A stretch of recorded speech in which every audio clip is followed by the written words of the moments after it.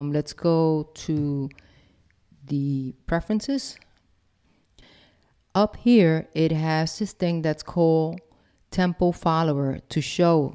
You have to turn it on so you can see it up here in the top part. What does that do? It locks up Ableton to any incoming audio signal that it hears. Think it's great if you're performing with a drummer and you want to let him take the lead, or if you are DJing with someone else and maybe you guys don't have the MIDI syncing capabilities and so forth.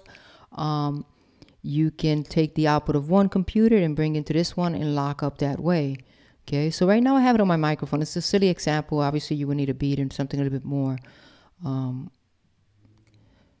consistent than me just talking into it. But we're going to just turn it on so you guys can see. As I'm talking, you guys can see that the tempo is changing. If I talk really fast, really fast, really fast, really fast, you see that the tempo is happening really fast.